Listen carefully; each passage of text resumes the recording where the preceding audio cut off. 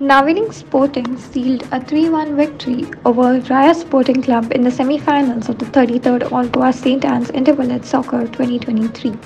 Raia Sporting Club took the lead with a goal from Garrison Fernandes in the first half, making it 1-0 in their favour.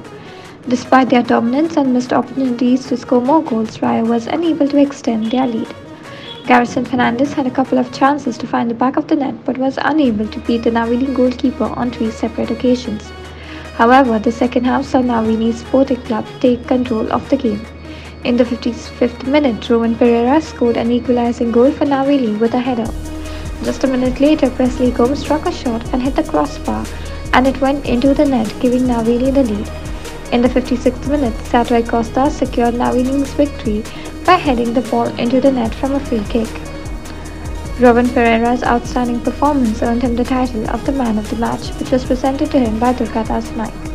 Navelim now await the winners of the match between Sankeli SC and Ponda footballers in the upcoming semi-finals.